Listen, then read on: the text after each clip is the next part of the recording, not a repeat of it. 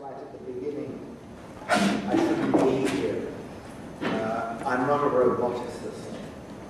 The last time I had robots in my lab was 25 years ago. So those of you who want to leave, please do so. But if you would like a somewhat broader perspective, what I'm going to try and do is think about robots by looking at the relation between humans and other animals. And then at the end, I'm going to say a little bit about buildings as inside-out robots, if you like. So it seemed to me the question, do robots need cognition, does cognition need robots, was a very broad one. And I thought we might focus our discussion a little bit more if we ask the analogous question, do animals need cognition, does cognition need animals? And the short answer is, well, some animals need cognition and some don't. I've been very interested at one stage of my career in the study of frogs. I'm prepared to stare down anybody who claims that frogs have cognition. On the other hand, as human animals, we would all like to believe we have cognition.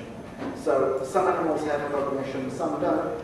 And so that's very relevant to our discussion of robots, I think. Where do we want to understand that a special purpose robot really doesn't need cognition, where in fact is it crucial to the mission we've designed the robot for to have to do? What about, does cognition need animals? Or do it's a very strange question.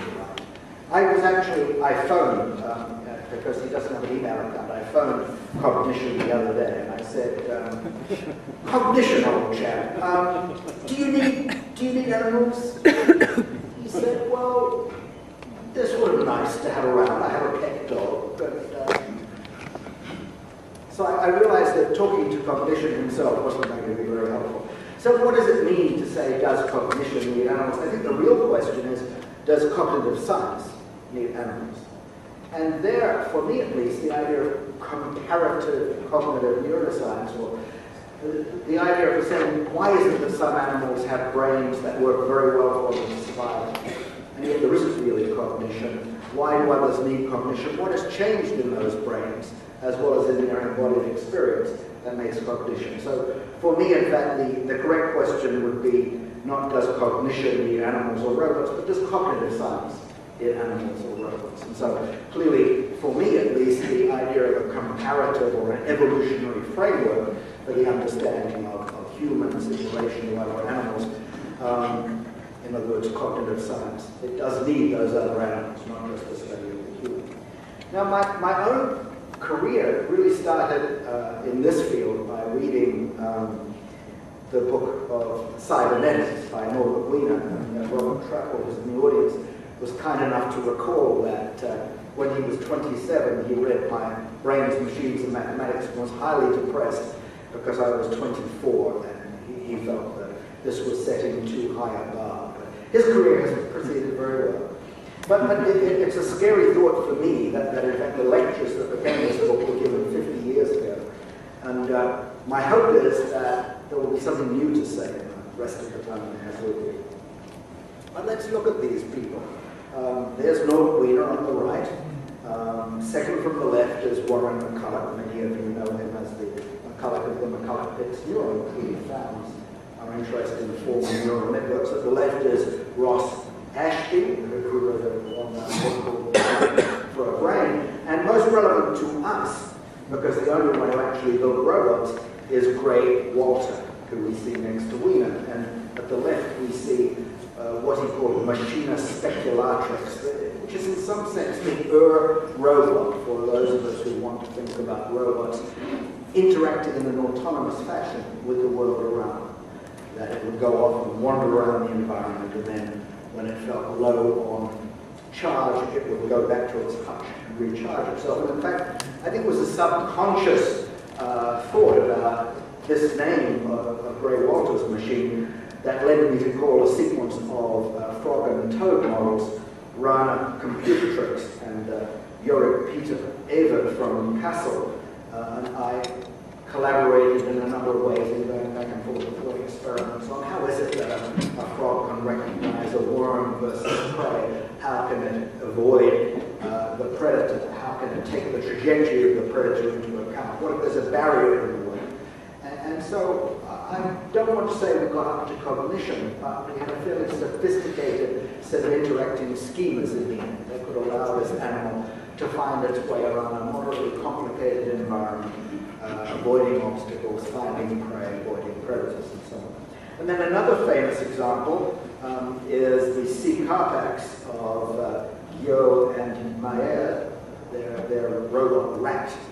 Now, in each of these cases, I think we can look, well, certainly in the frog and the rat cases, we can look at the interplay between the study of the biology and the design of the robot, and look at what sort of computational architecture binds the action perception together. But I still think in these cases, although we can handle many environments in quite a flexible way, we're still a long way from cognition.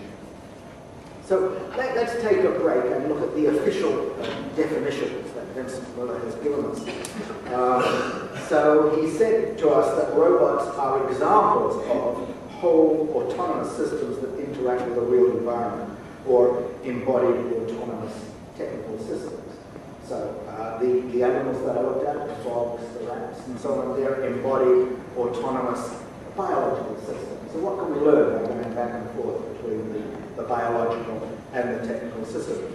And the sort of green highlight is for things I'm going to say a little bit more about later, so I'm going to worry a bit about autonomy. Now, what about a cognitive system? Well, we've sort of got this autonomy again. The emphasis, I suppose, is on flexible ways. It's achieving its own goals, adaptation and learning are involved, and then anticipation and reasoning are put as higher functions which somehow make the creature more cognitive. And something which I'm not sure whether it really is part of being a cognitive system, but is very important for much of what we think about, is cooperation with other agents.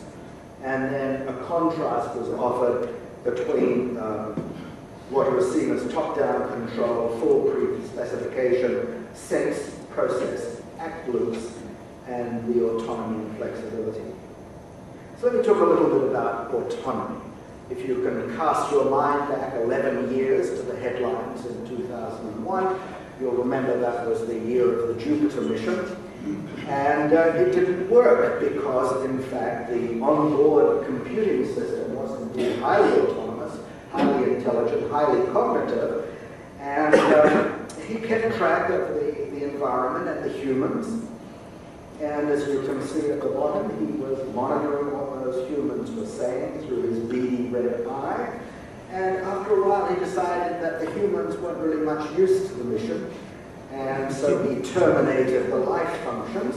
And so the question I ask you is, how autonomous do you want your cognitive robot to be? So I'm not going to answer that question because it's you. How autonomous do you want your cognitive robot to be? I think we had a mention yesterday about robot surgery.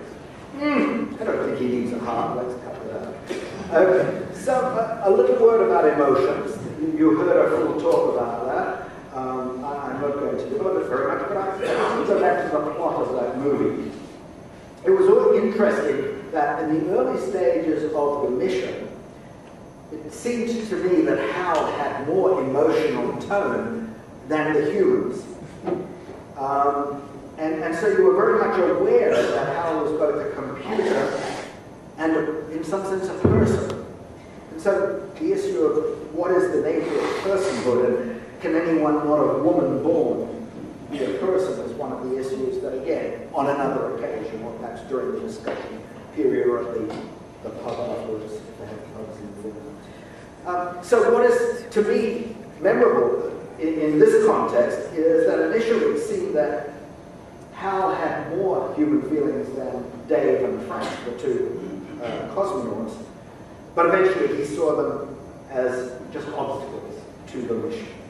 So, many humans, of course, are ruthless in their treatment of humans, but in some sense we think of most humans as having somehow a basic biological nature and a basic social nature that endows them with a form of personhood which allows them to respond to the personhood of others. So, I do see this as a challenge. I think in the end, the whole point about being the last speaker is that you can raise challenges and then waltz off in the hope that EUCogIII will finally do something about them. But autonomy versus social norms. We all have our autonomy within a framework of social norms.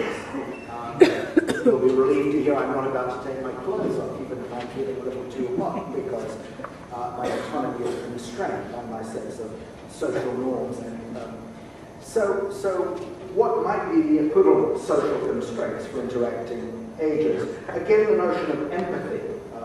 We have this idea that we can have a sense of what matters to other people, and so we condition our behavior in general by taking that into account. And depending on our relation to them, our empathy may in fact last very little time as we decide to do something nasty to them, but in general, we try to keep a harmonious social structure going. So if we think of robots as really autonomous, think of a group of robots on a station up in Mars, whose job it is to work together to explore the territory, then we might have to worry about what robot empathy would be.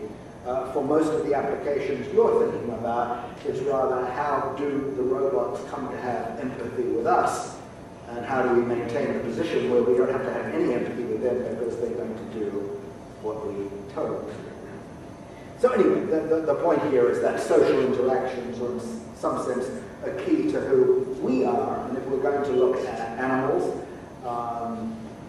in relation to our understanding of humans or in relation to our thinking about robots in this more social context, then understanding the mechanisms that underlie social interaction is important. So a big change in recent years, I think, in neuroscience has been to go from the study of the single animal placed in a highly constrained lab environment, or perhaps even a single little circuit studied in response to a stimulus or in correlation with a motor response. And we're looking at emotions not so much in terms of their full richness, but in terms of something constrained like fear, the avoidance of a painful stimulus, or freezing in response to a difficult situation. What we're beginning to see now is a transition not away from preparations of that kind, they still remain invaluable, but towards a real concern with brain mechanisms underlying social behavior.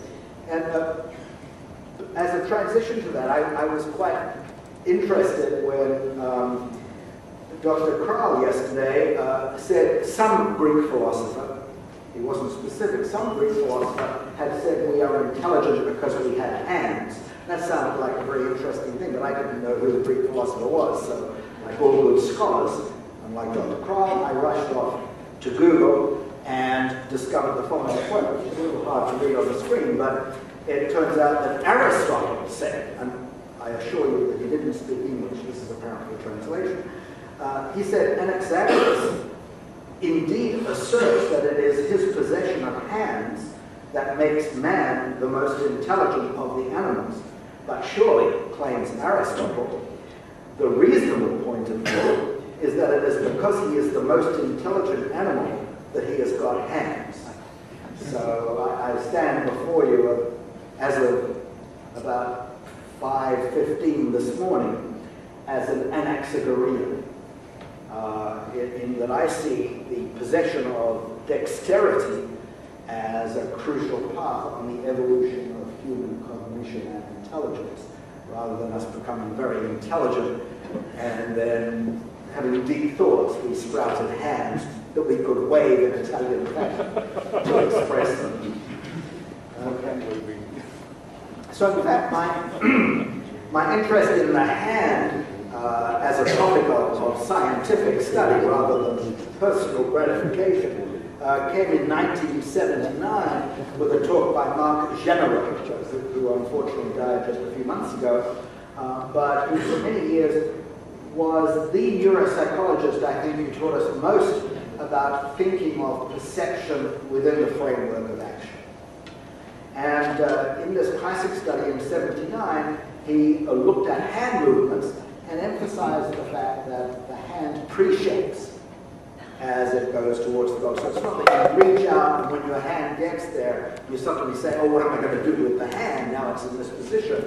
Already you've made that plan, which is anticipating what you're going to do with the hand when the arm has transported it there. And this led me in 1981 to come up with this model in terms of interacting schemas. At the top we see the perceptual schemas making sense of the environment. Where is the object of interest? How big is it? How is it oriented? And this passed information to a number of different motor schemas. How do I move the hand quickly to get near the object? How do I then move the hand slowly so I can take feedback into account for the final position?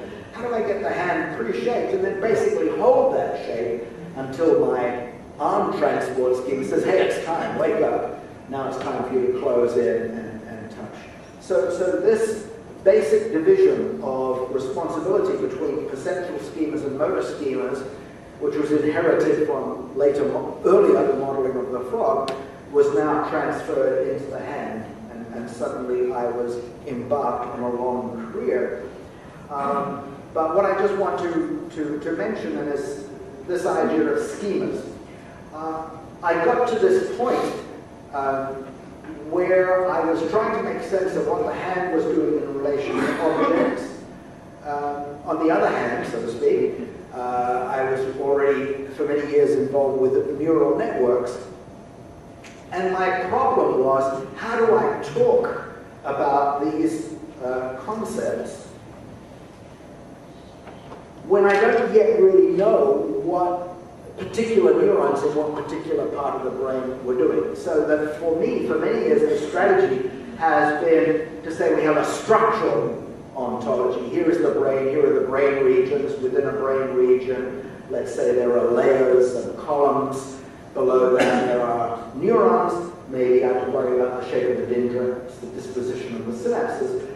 But I don't want to be forbidden from talking about important aspects of brain function until I know where the synapses are. I don't want to be Henry Marker in other words.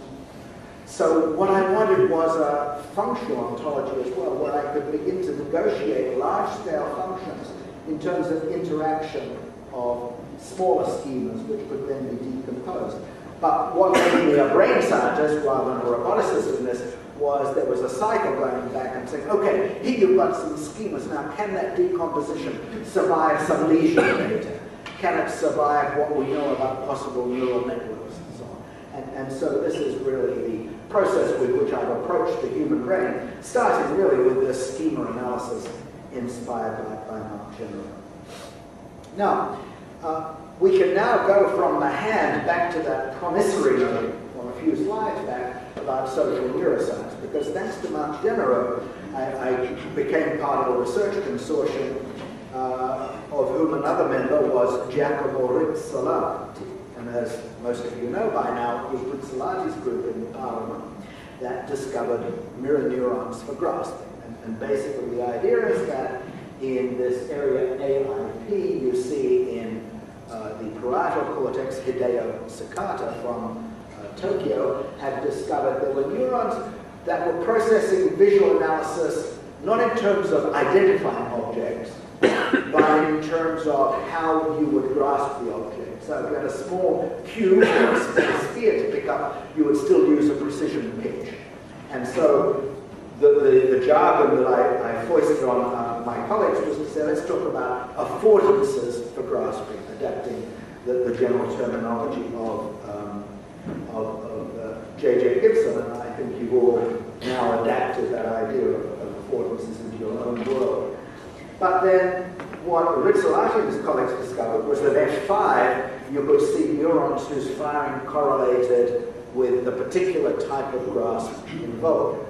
And then the breakthrough was to discover that in a subset of those grasp-related neurons in this frontal area, the fifth area of the frontal lobe, F5 of the macaque monkey, there were cells that fired not only, as you can see at the right of the display, with the individual firing on different trials and the histogram summing them up, not only firing when the monkey itself grasped in a particular way, but as shown in the middle of the display, vigorously when the monkey saw the experimenter carrying out a similar grasp. And so mirror neurons then became established, rather controversial at first, I think pretty well established by now, as neurons which fire both when the agent carries out an action and when he observes the action of another.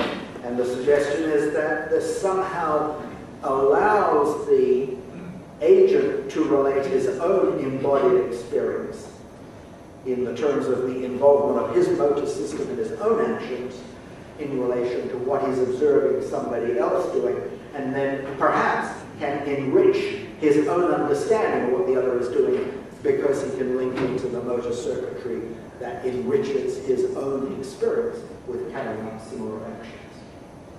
So let me stop for a moment just to show you a model, or actually two models we developed. The first models of the mirror neuron system, just to give you some sense of the multiplicity of interactions that are involved. So what you see in the upper diagonal, actually, well, should we get the fancy?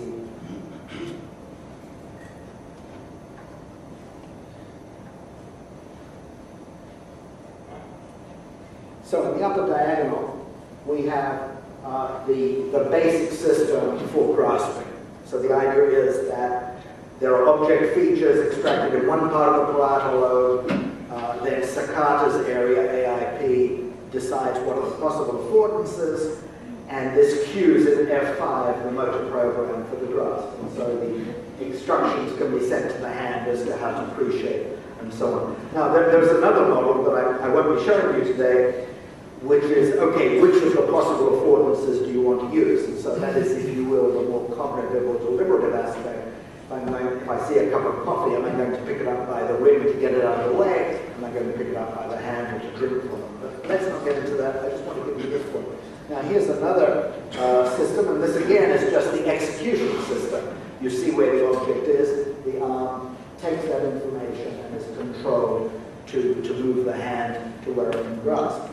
So the key notion that we use is that we use the programs we already have in place for actions in our repertoire to provide the training signal, as shown here, for the mirror neurons. And what the mirror neurons are getting from various systems in the supratemporal sulcus and other areas of the parietal lobe is trajectory information. And this is crucial in an object-centered frame. The system is learning to say, when I do an action, how does the disposition of my hand change in relation to the target for my action? So that eventually, thanks to this learning algorithm, two things happen. One is that the mirror neurons can respond early in the trajectory. If it's distinctive enough, they don't have to wait for the trajectory to be completed. And they no longer need the priming for a self-action. So now if somebody else starts moving their hand in relation to an object so that the object-centered description of the hand is recognized, then the mirror neurons can be activated. So there's a whole other story I don't have time for today to sort of turn the story around. Most of the literature on mirror neurons says that mirror neurons are important because they let you see what others are doing. The story we have is mirror neurons are important because they allow you to learn to act more effectively. But because to do that, they are looking at feedback of where is your hand relative to the object. They invent a coordinate system that allows you to recognize what others are doing. So a system that evolves as a control system for self-actions on this story is exacted to be a system for supporting social recognition of others' actions. So let me just show one extension of the model based on some interesting data on monkeys. So what you're seeing in the top middle panel is a person pantomiming a grasping action, and above that you see the response of a monkey's mirror neuron. Basically you could say that the monkey's mirror neuron doesn't really care very much. Then in the second panel we see that if there is an object, however, then the mechanisms I've just described from our model can come into play. The relation of the hand to the object can be recognized, the mirror neuron becomes activated, and so we see that activity. But the intriguing thing that Alessandra Unita and her colleagues at Parma discovered was that if you place an object down and then you put a screen in front of it and between the monkey and the object, and now you reach, so the monkey sees the initial part of your reach and then cannot see your hand when it actually grasps the object, nonetheless, the mirror neuron will fire. But if there was no object before the screen went up, the mirror neuron won't fire. So that what looks like identical experience for the time that we're recording from the neuron, identical visual experience, gives firing of the mirror neuron in one case and not in the other. So that what one has to do is extend the original model to invoke working memory. The system is, instead of calculating on the basis of current visual input about the object, is using working memory. I think I know where the object is. And then if the hand is no longer visible, it's even more simple, because it's not only saying, I remember you had a hand attached to that arm, but it's saying, as I see your elbow move, I update my estimate. And then it's using that dynamic remapping of working memory for the hand, coupled with working memory for the cue, to drive the mirror system to say, yeah, I know what's going on, I know what action is being implicated. So this is just a diagram to show a somewhat prettier version of the original model with extra boxes. And so one of the things that concerned me was, when are we adding a box because we just have no other way of making our system work? And when are we telling a reasonable evolutionary story of conserving basic circuitry and adding circuitry that is there on general grounds about our understanding of how brains work? And so here I feel pretty confident, because just to take one example, working memory is just an ubiquitous function in understanding how brains work. How is it that you keep track of the current situation while that information is relevant and discard it when it's no longer relevant? So adding working memory to the original model is not a sort of Ptolemaic epicycle, it's a legitimate increment in making a more sophisticated model. And so basically that's my general mantra, I suppose, is to look at the human brain not by trying to understand it all at once, or starting from cortical cognitive functions and just trying to tell a story about those, by trying to see how incrementally the system was built up in a way to extend its range and capacity as new systems interacted with the old systems. And of course, as a new system evolves, as we know from the 19th century work of the neurologist Hewlings-Jackson, the evolution doesn't just add a new system, it adds new connections to modify the old system so it can work harmoniously with the new system. Okay, just one more comment on schemas. An ancient effort in schema theory with my colleagues Hansen and Reisman at the University of Massachusetts was on scene recognition. And so we had competition and cooperation of low-level features, the sort of things we understand very well from Hugo and Wiesel, to define how local information could define edges, or how local information could say, here's continuity of color or depth or texture. And so these different sources could cooperate and compete to come up with a segmentation as shown in the middle panel. And then the higher level schemas would come into play. Oh, if something is big and bluish, grayish at the top of the image, there's a chance that it could be sky. If something has this sort of parallelogram type shape, and it's of a reasonable size, and it's just below the sky, hey, there's a good chance that it's the roof of a house, and so on and so on. And so different hypotheses compete and cooperate till finally the system converges. And I just want to say this work is, 34 years old, and it is one of the great sadnesses of my life that a third of the century has gone by, and there's still really no good scene understanding system available from the computer vision guys. So those of you here who are working on computer vision, get with it, okay? I can't wait another 30 or 40 years. one more data point about mirror neurons, which allows me to also say something about this way of thinking about how, if you will, the basic reactive schemas interact with the more elaborate cortical schemas. So this study is from Buccino, who's a member of the Palmer group, and he's sort of their fMRI, their brain imaging liaison. And what you see at left is 3 video clips that were shown to the person, one at a time. In one case, a dog is biting on some food. In one case, a monkey is biting on some food. In one case, a human is biting on some food. And the claim is that if we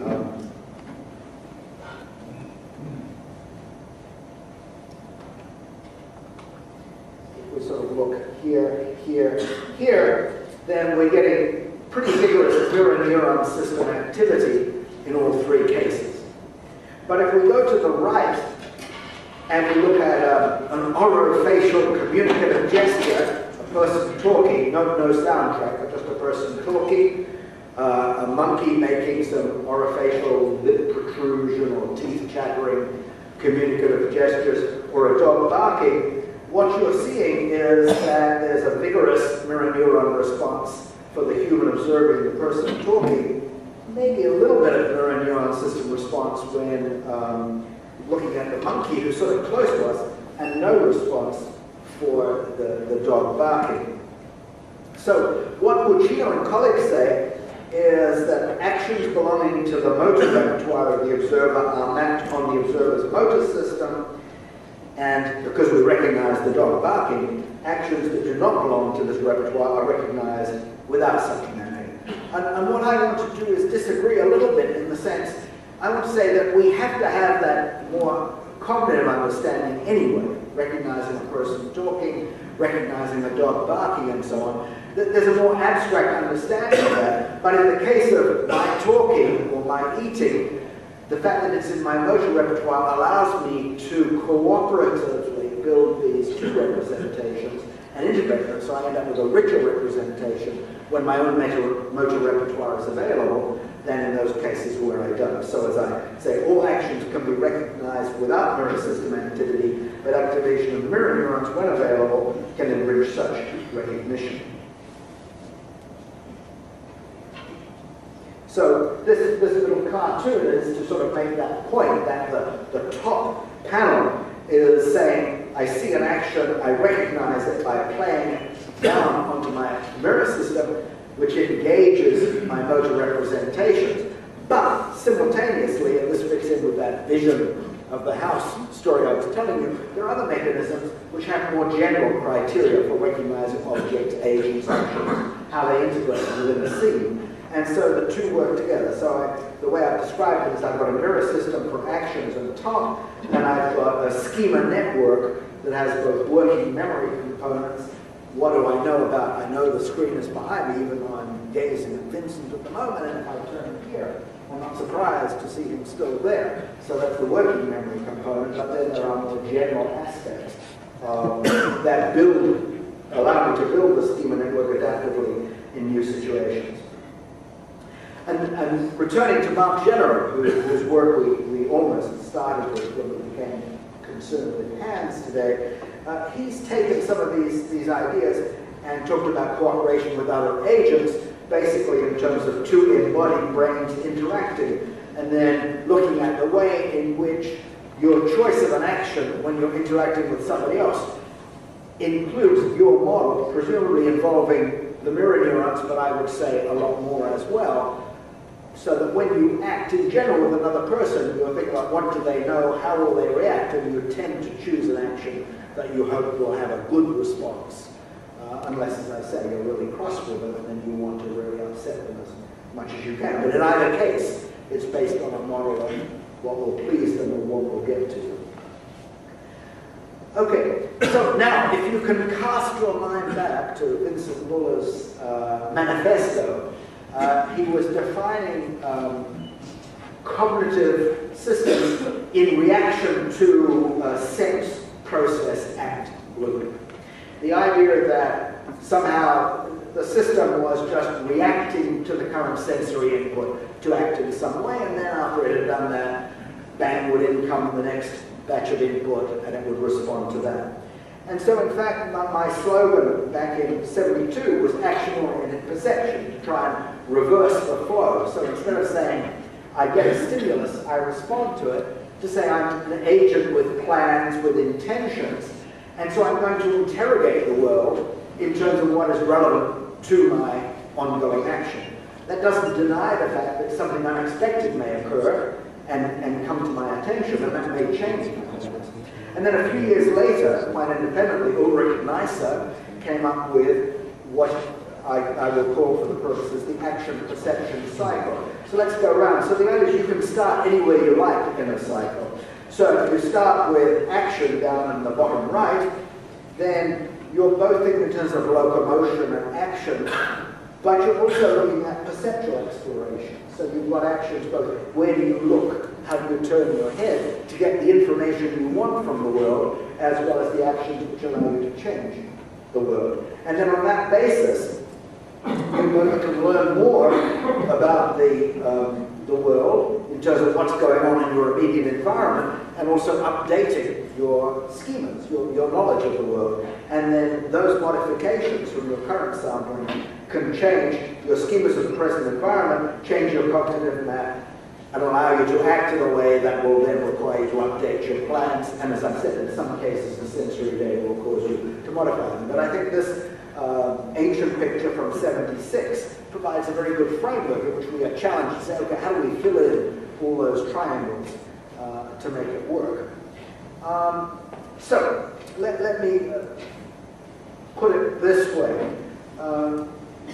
Before the Great Move, we might say that the animals that we look at, such as the frogs and the grasshoppers and the rats and so on, ethologists, students of animal behavior, will do this more and more and say we do have a set of specialized networks with specialized dynamics. They're coupled, but you can tell a pretty good evolutionary story of how evolution yielded special purpose machines which in concert with each other would allow the animal to survive in its particular environment. A frog will starve to death if confronted with a stationary fly. It's the wiggling of the fly that attracts it. And so it will snap at pencil tips, but frogs lasted for a long time before neurophysiologists with wiggling pencil tips came into their environments. They were still able to get by. So frogs, oriented approach, snap, escape. Basic motivational systems mediated via the hypothalamus can do things to alleviate hunger, satisfy sex drives, and so on. So in some sense, why is the human brain so complicated? And I think implicitly that's the question you've been asking in terms of why do I want to add a cognitive layer to a robot? What's it for? And I suppose the cheap answer has been handling the unexpected. Adapting to new environments, creating new environments. And so again, we come back to, in some sense, what was the slogan yesterday? Ask not what the European Union, ask what the European Union can do for you, ask what you can do for the European Union. And I was forbidden to ask my question about Greece, so I didn't. But our question, in some sense, is really, what is it that we want robots to do for us? And we go back to how autonomous do we want that robot to be? So, in some sense, we may, if we have a well-defined set of tasks for certain robots, then the level of cognition and autonomy may be very well focused. So even if we're adding a cognitive layer, it's a well-tasked cognitive layer. So let me just give you one example of another model that goes back to the rat, where it's not, I would say, yet up to what we try to do is understand the rat hippocampus as a place system, and then ask about higher level navigation. So the general principle that we've studied in a lot of places is that the parietal cortex comes up with affordances. I talked about those for hand movements. It instructs the premotor cortex, these are the available affordances. The premotor cortex selects them, and we come up with motor outputs. So one of the classics in the study of the hippocampus was the book called The Hippocampus as a Cognitive Map by O'Keefe and Medell. And they distinguished what they called the taxon system from the locale system, I think.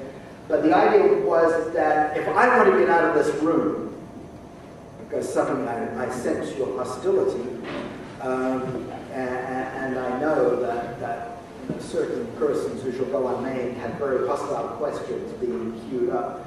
To get out of here, I don't need a map of this room. I can just recognize the doorway over there, and then I can recognize obstacles, and I get out of there.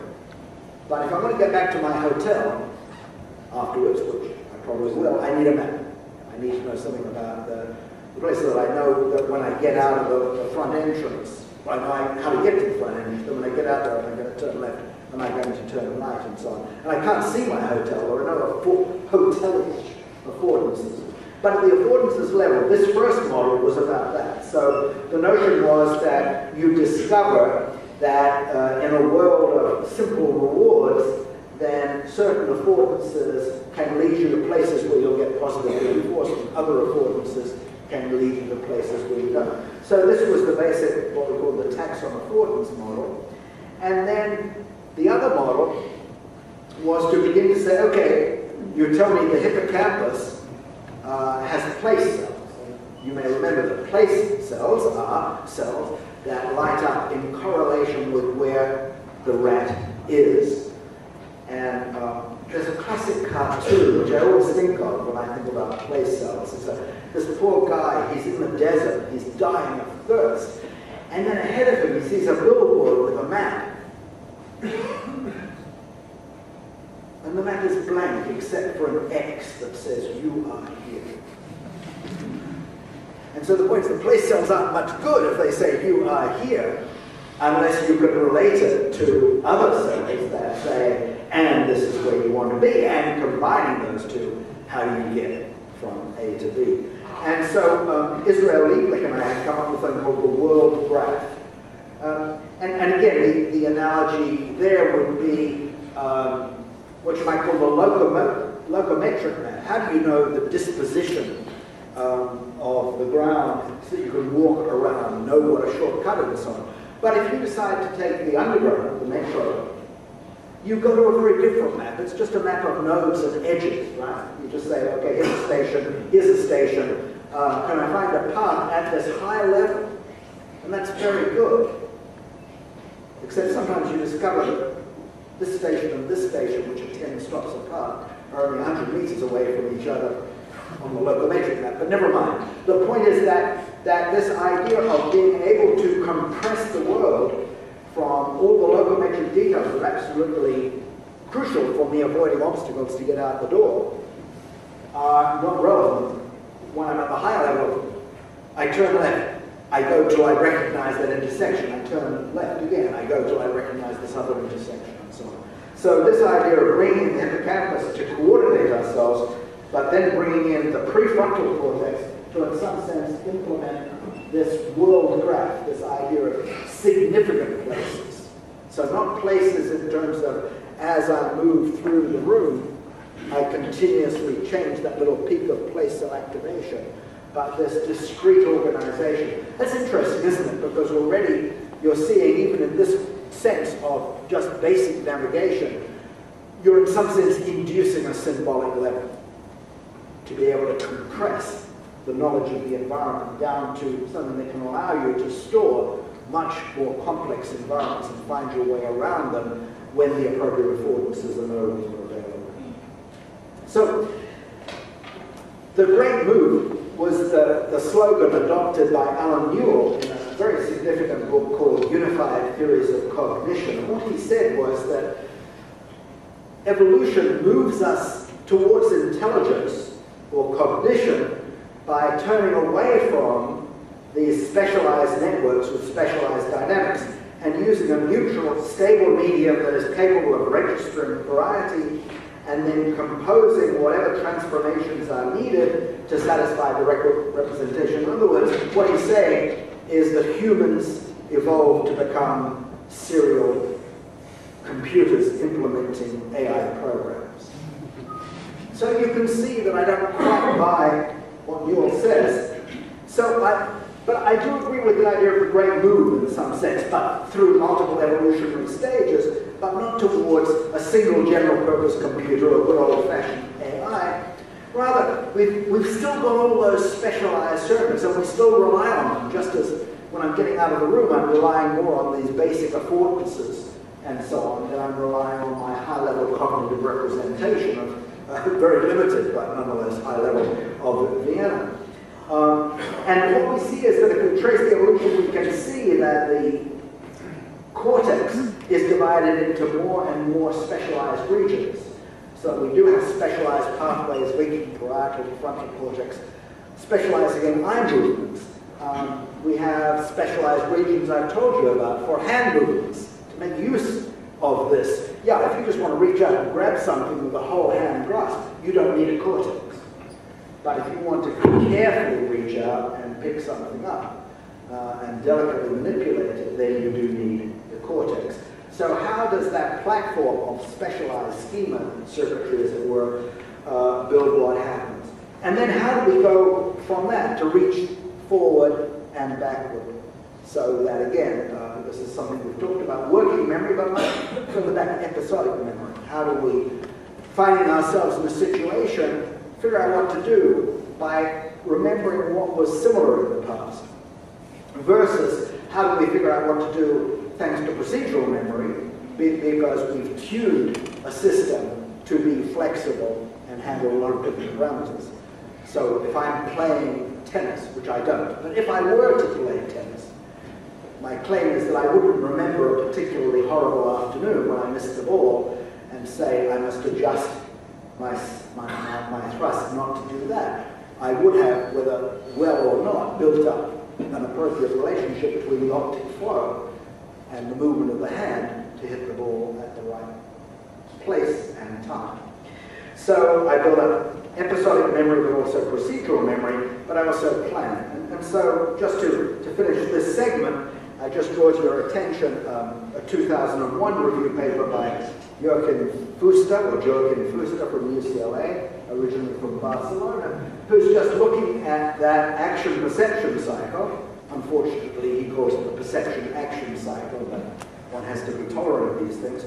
And what you're seeing is that he's trying to give us a sense with the picture of the human brain in terms of, okay, here are the areas that are more perceptually oriented, here are the areas that are more motorically oriented. We can look at some of the functions on the right as we go, for example, from signals type of sensory data to integrating polysensory data. But for closing this part of the talk, I want to look at the story on the left. What we're saying, even when we're at the level of the frog or whatever, we've got the basic action perception cycle, even a level below what he has shown, the subcortical circuitry. And then we've evolved more and more elaborate circuitry to be able to take account of more subtle integrations, which in the end allow us both to reach back in time for the schemas and the data we need to make sense of the current situation, and to look forward in time to weigh the alternatives until we finally commit ourselves to action. So I think this paper, although it's 10, 11 years old now, is a nice example of looking at the hierarchical structure of the brain in terms of the type of functional hierarchy I tried to paint for you today. I just want to make a couple of trivial points. One is that brains differ, not just in size, they can differ in their specialization. Whales have much bigger brains than we do, and they sing very long songs, but it's not clear that they're more cognitive than we are. But here's a very nice example of two very similar animals, the raccoon and the coati monkey. And what you see in red at the bottom is this very large somatosensory area in the raccoon brain that even has different representation of the digits. Whereas, so the raccoon has a digital computer in his brain, and the coati just has this very small representation. And the point is that the raccoon has subtle use of its hands in interacting with objects, whereas the coati just grabs them And so we see how the brain changes. And I will just throw in one more thing, and that is that the human brain, in my opinion, is in fact endowed with all these general purpose machines, and then it has evolved in some sense to support many different virtual machines. So I believe the human brain evolved to make it possible for us to have language, but it didn't evolve to give us language. It evolved to make language possible. So in the same way, we know that writing systems are only a few thousand years old. But I don't think anybody would say the human brain evolved biologically to support writing. Rather, it's supported to be such that as the culture invented writing, most people were able to make use of this. But if we now do brain imaging on an illiterate versus a literate brain, we find dramatic differences in the size of certain brain neurons and their connectivity. So the machine that we have is a reflection, as you all know, of both what is that biological substrate and how has it been built upon. Okay, so I advertised my first book, so let me now advertise my next book. This will come out next month. It's called How the Brain Got Language, the Mirror System Hypothesis. And it really is an attempt to really see how, I'm going to say to you so, it's an attempt to see how we get, an understanding of cognition in general and the faculty of language, not by evolving a language machine, but by evolving what I call a language-ready brain, a brain that could in turn evolve language. And now I go back to my anaxic roots of the hand as being at the core. So here is our sort of family tree. So the basic studies on mirror neurons were done with macaques, and our last common ancestor was about 25 million years ago. Now these old world monkeys, they have mirror neurons, but very little, if any, capacity for imitation. And their communication system is really limited. They have these innate alarm calls and other calls, but they don't learn new communicative gestures. If we go back a mere 5 to 7 million years ago to our last common ancestor with the chimpanzee and make reasonable assumptions about what it is we share with chimpanzees as a basis for inference for that last common ancestor, because we didn't evolve from chimpanzees, but what do we have in common? Chimpanzees have a flexible gestural repertoire.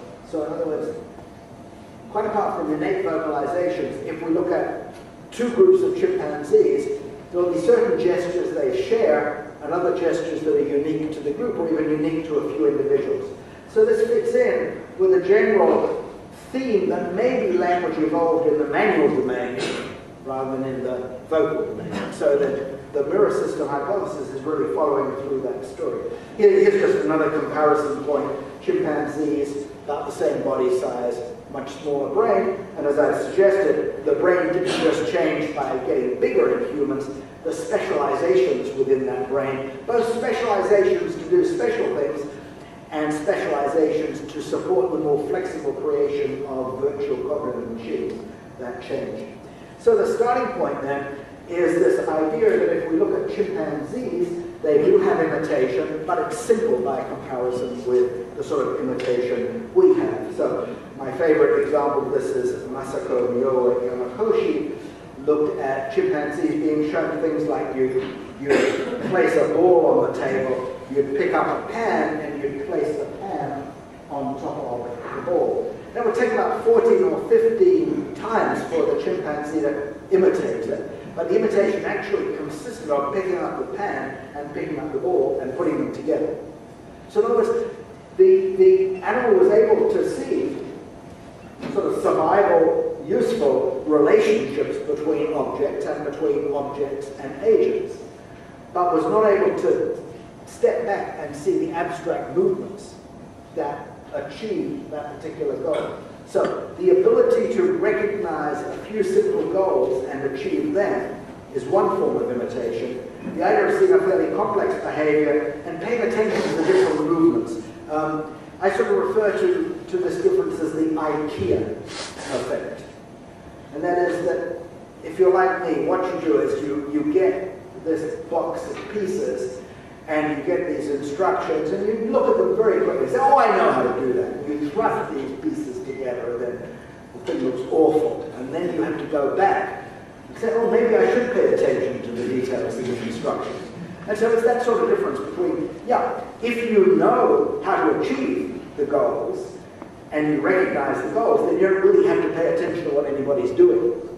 But it seems a transition of very great importance for humans to be able to break down behavior into pieces and recognize those pieces, even when you don't know what the pieces are doing. And this then makes the breakthrough to language possible, the breakthrough to culture possible. So you can learn things even when you don't really understand what all the pieces are doing. Because that mastery of the components will then allow you to make sense of how the goals are achieved that you might not have done otherwise. So this complicated slide is complicated because it's about 6 chapters from the book. And so I'm not going to read the whole book to you, but the idea is then the transition along the hominid line is firstly from simple imitation to this idea that you can recognize another's performance, use that recognition to repeat the performance, but even more important, you've got what I was called complex action recognition, that you can, in some cases, recognize that performance is sort of like a sequence of familiar things, but you have the brain capacity to tweak those things to come up with a rather economical approach.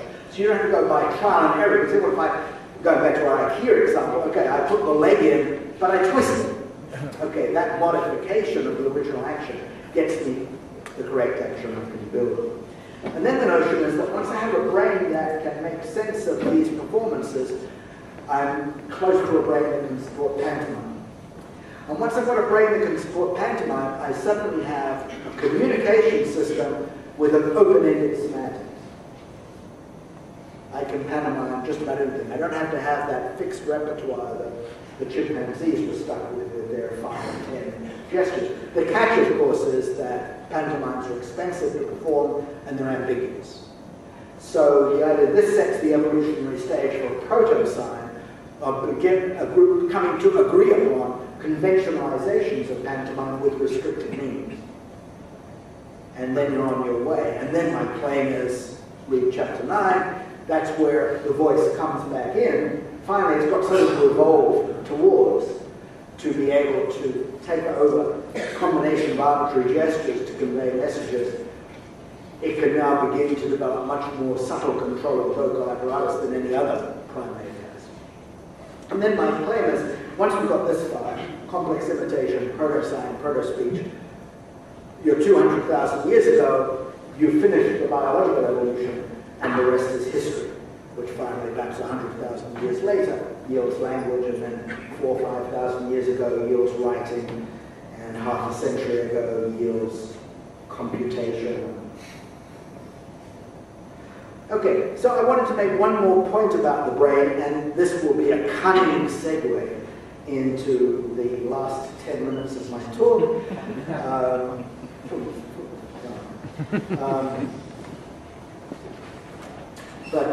So I just want to emphasize again that the brain has evolved treated with the spinal cord by Janosch and Hegertai, and just to give you a sense of how very distinctive they are, to suggest that those of us coming from neuroscience have this enduring challenge.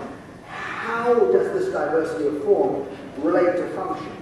To what extent does it make certain classes of virtual machines more possible than other classes of virtual machines?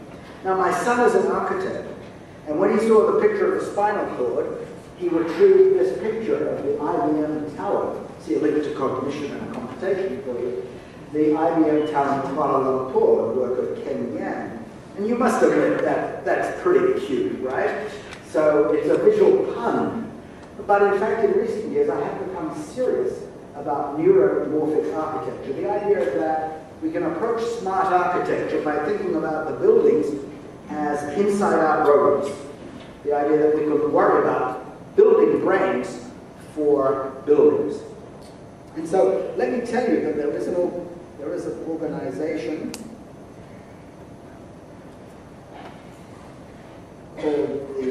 Academy of Neuroscience for Architecture. And they have a website. And in September of this year, we will have our first annual meeting on neuroscience and architecture. So those of you who are thinking about robotics in this broader sense of what I call the inside-out robots, and want to look at how do we get from neuroscience-based insights in robotics to new ideas for architecture, or if you have architect friends who would like to learn more about the brain and think about this. There are really two different challenges. There's what I'm interested in, which is this neuromorphic architecture, giving brains to buildings. I think many of my colleagues on the board of the Academy of Neuroscience for Architecture are more concerned with how can we use neuroscience to get deeper understanding into the way people react to the built environment, and how can we monitor people's brains as they explore different real and virtual environments. So in the last 2 minutes, is it?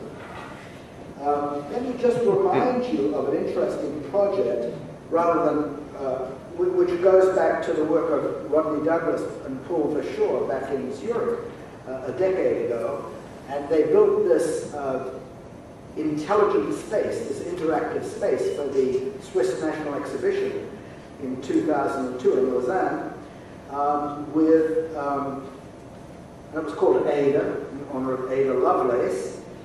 And the Ada, the intelligent space, was designed not to have a static functionality, but to really encourage interaction with people passing through this space.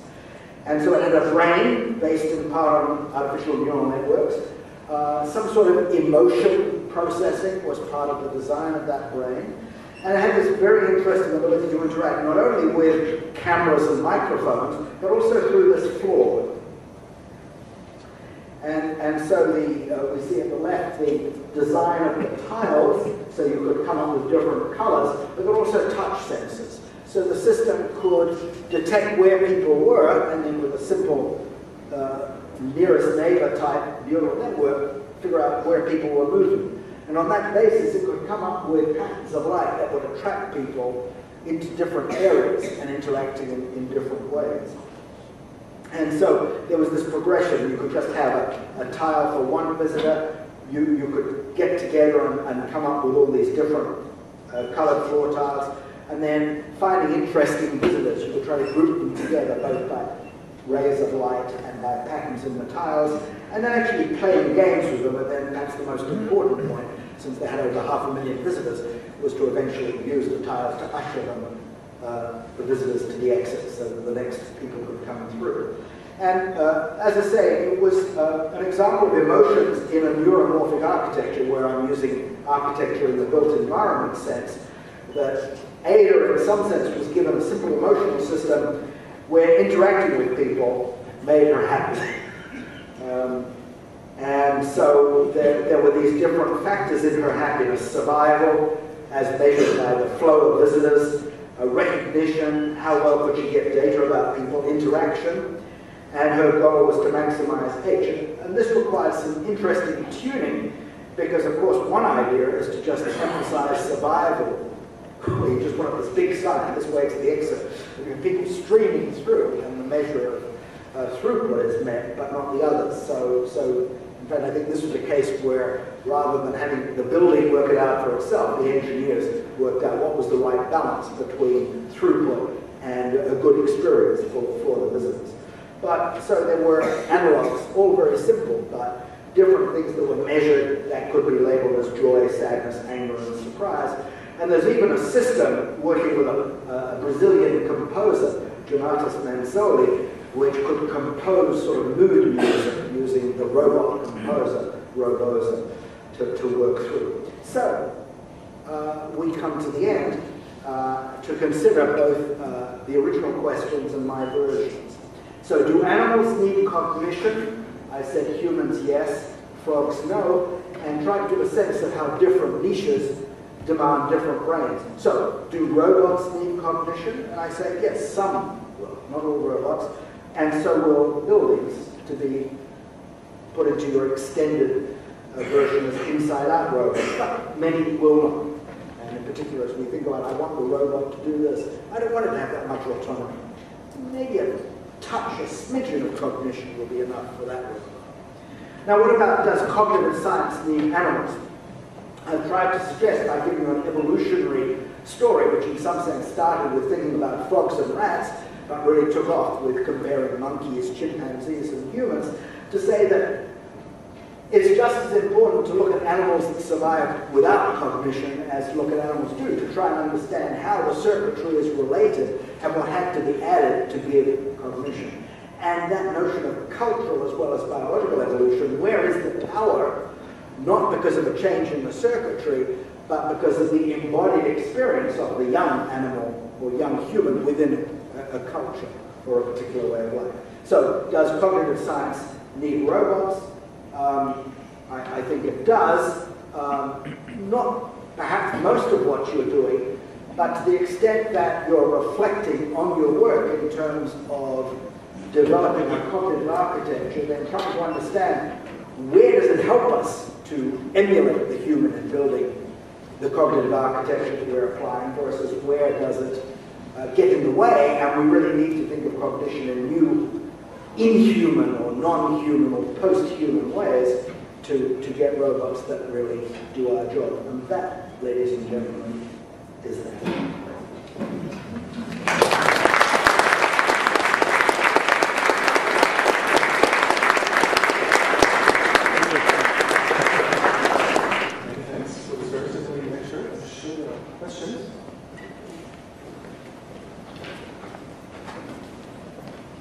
I was very pleased to hear you say a virtual machine, which for somebody who has worked in neuroscience, and you're not the typical neuroscientist, I understand that too, it's not very common. Neuroscientists usually don't use the term virtual machine.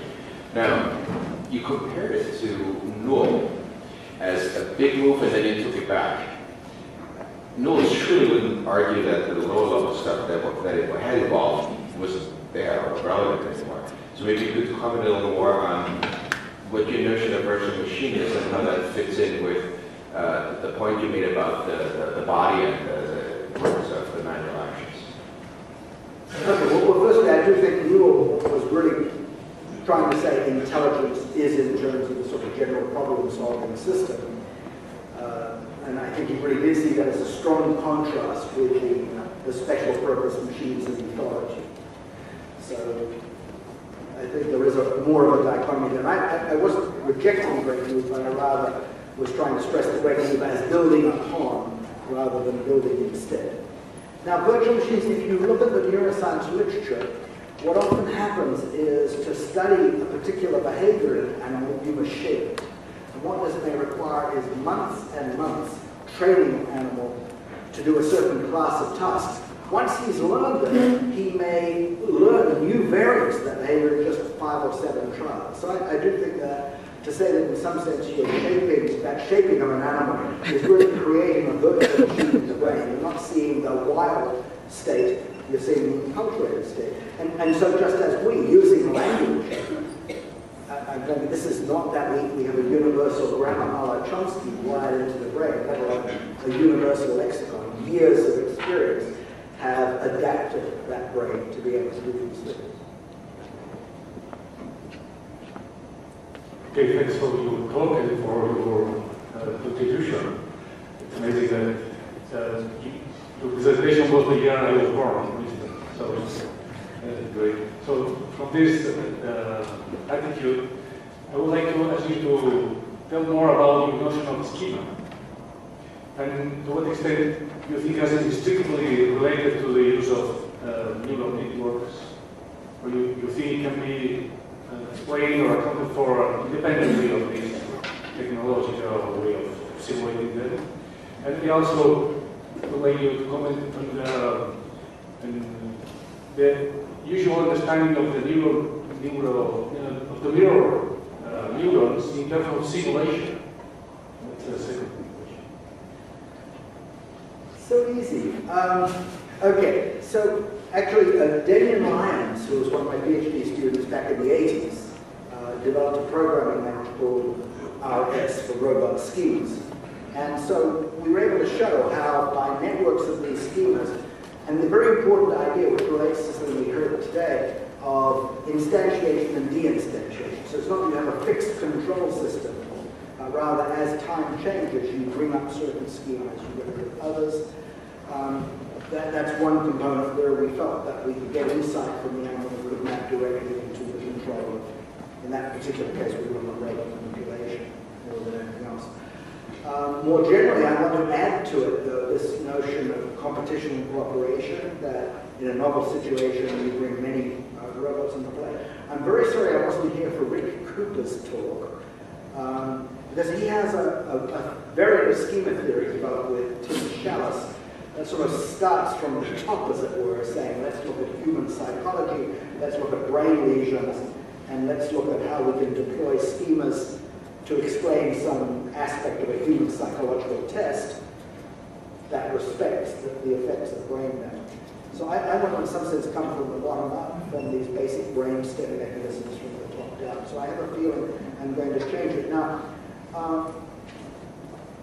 as I tried to say right at the beginning, as I start from the psychology, I may be looking at something without knowing whether it can relate to a particular part of the brain or not.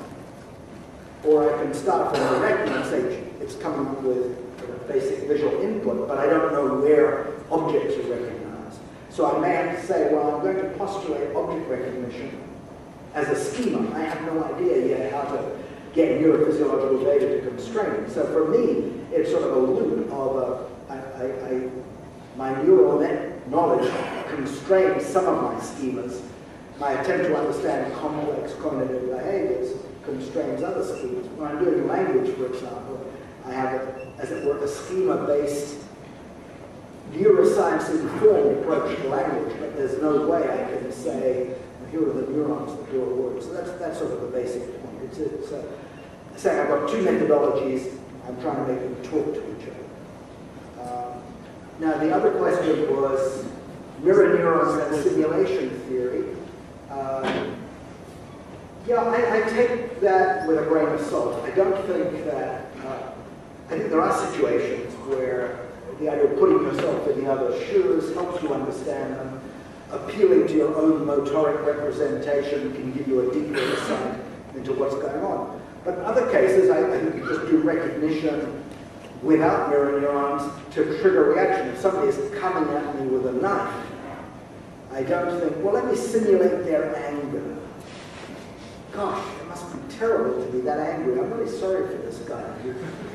You immediately invoke your flight reaction or your fight reaction, depending on how well you're trained. So I really think that it's a bit like what I showed before. You've got this sort of high-level, more cognitive schemas. You've got this basic mirror system that in some cases they cooperate. In other cases, you really go with that gut feeling, that simulation at the motoric level. In other cases, you're using much more symbolic information. I think that idea the brain has many, many different systems, and they invoke different coalitions depending upon the current task. I was fascinated by this big perspective of, from various elementary sensory-motor decisions and all the way to language might emerge. And the one thing that seems to be absent from the system that I was surprised by is development. You're looking at the constraints from evolution for how language might emerge, but this starting effect that we all learn in language, and that it's a real constraint of how system structures to enable that. Does that impact on the design? It's the standard complaint is that I was told I couldn't give the 3-hour lecture. And so there was a book in 1986 called From Schema Theory to Language. And a portion of that book is a theory of language developed by my student Jane Hill.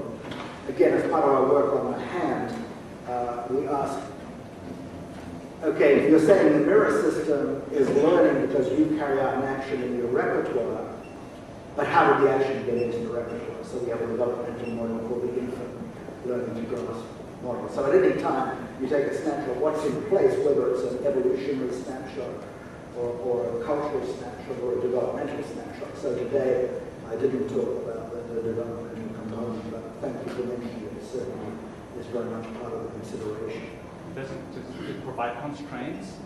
Is it just added another story or or are there constraints in how language comes about in your understanding? Where say this should be learned?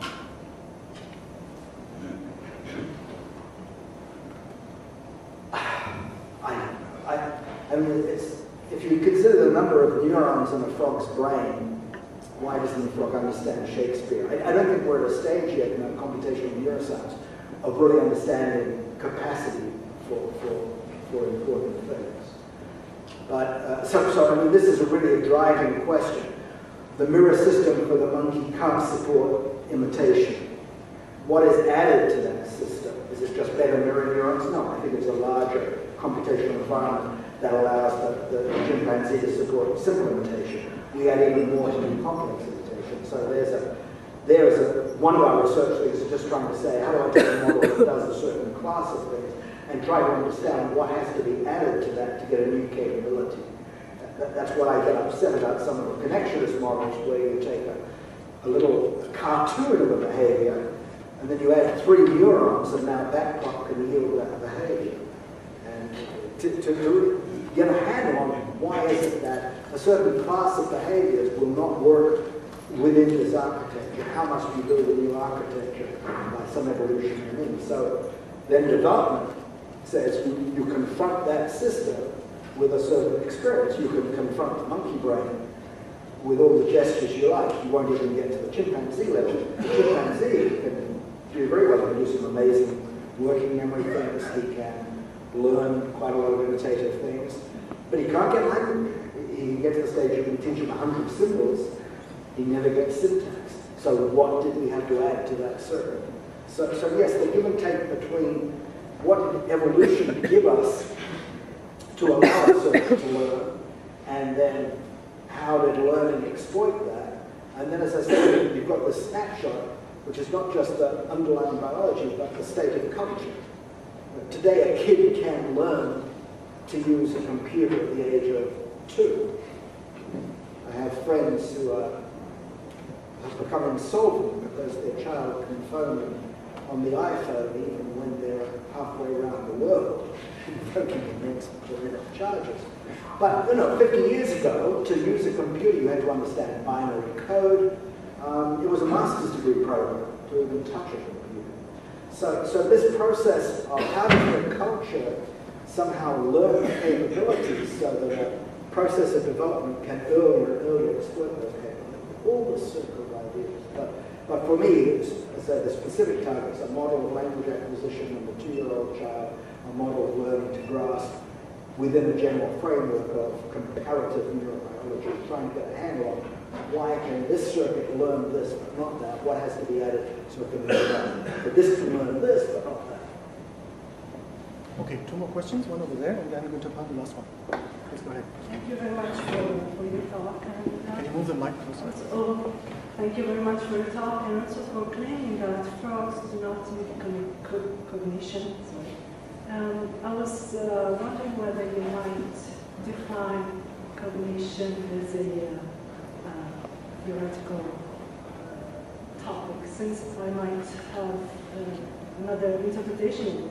And also, I would be pleased to know how would you explain the acquisition of sign language, the reported acquisition of sign language in apes, or the morphosyntactic perception of human speech in animals who do not have a cortex somehow. Okay, come on. I mean, everybody else hasn't defined cognition. It's not fair to ask me. But I am prepared to say that I will fight anyone whose definition of cognition includes frogs as having cognition. I mean, otherwise it just makes this whole effort in cognitive systems empty, right? Or you can have a continuum. I mean, like Chalmers says, thermostats are conscious. Well, if cognition is just, if you change a little bit when the environment changes, you're welcome to have a cognitive frog. But forget it. All right, so that's the first thing. Now, the second thing, ape language. Apes do not learn sign language. It's very important. They learn a few signs. So it's a bit like, forgive forgive my accent. If I say to you, Guten Tag, do I speak German? No, I've learned a little motor pattern that allows me to be polite to you before noon. Perhaps. I don't know when I stop saying Guten Tag. But I mean, you get the idea, right? So there is no evidence of any ape, other than a human ape, having syntax. They can get a certain facility in using their hand to convey some tens of signs, but that's it. Now, sign language, yeah, I mean, this is a primary motivation of the mirror system theory because it really goes back to Ursula Bellucci of the Salk Institute with her team, her then husband Ed Klima and colleague Howard Poisner. They put out a book called What the Hand Tells the Brain, and the point was they were looking at aphasia in sign language. And so you have this sort of thing that there are two studies I know of, one of an American sign language person and the other a British sign language person, and had damage to Broca's area, which originally got a speech production, but in fact they got aphasia. So it's really a language area, irrespective of modality. And these people then lost the ability to come up with the right signs, but they could still pantomime.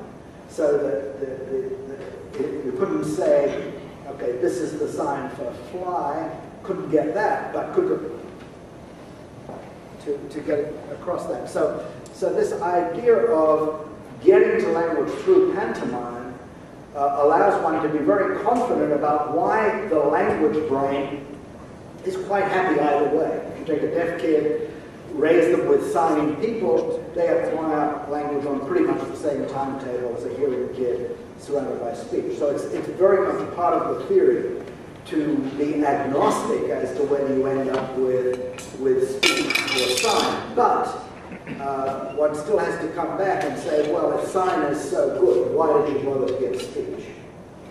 But that's another story. But for me, speech is secondary to sign. And it's not going to get all the way up to sign language and then add spoken language, but rather you only get up to some proto-sign, and then the proto-sign and the proto-speech can evolve together in an expanding spiral. Final question? Thank you. Sorry, this is a very special question. And you mentioned emotions a few times, and also in the answer to the previous question, man attaching to the knife and the uselessness of simulating emotions, at least in this case. What do you think about the question you asked, putting to emotions? So, if you want to study emotions, do you mean animals? And what is the biological reason for having emotions? What are they good for? Well, I mean, the classic studies are that you do have, you can correlate the hypothalamus with drives. Hunger, thirst, fear, sex, and so on. Joe Ledoux, for example, has made a living by looking at conditioning of fear in rats. What is the circuitry that allows you to recognize rather than instinctive recognition of a scary situation, to learn through experience what is scary and what isn't. And then to look at, this implicates the amygdala. And then in the human, you can trace what are the paths that link the orbitofrontal cortex and other parts of the cortex, medial frontal cortex, to the amygdala. So the notion is, again, that you can, I mean, Joe would say explicitly, you don't worry about if animals have feelings, but you can say they have emotions by linking them to a behavioral repertoire. And then the notion is, with that in place, you can build what is it about the interaction with the cortex that puts feelings on top of it. But the notion is you can't understand our emotions if you don't know about the hypothalamus, if you don't know about the amygdala. And so we can study in the animal, as it were, the basic palette of primordial emotions. And then, my pronunciation again is no good, was it Schadenfreude? Okay, so Schadenfreude is my favorite human emotion, where you're really into a complicated cortical situation to be able to represent the pain of others and get your pleasure from it. But the underpinning is still the fact that you understand that they are in trouble. So this is where I think you would link the mirror system to the rather basic systems you can study in animals. But now, not the same part of the mirror system. So for example, the insula is part of the brain that seems to be tied into disgust. So there are different parts of the brain linked to different primordial emotions, and then presumably our sophisticated emotions, such as judgment, get us into this cocktail that can only be mixed because of these advanced cortical mechanisms. Okay, I'd like to conclude the session. Many thanks again for this beautiful presentation.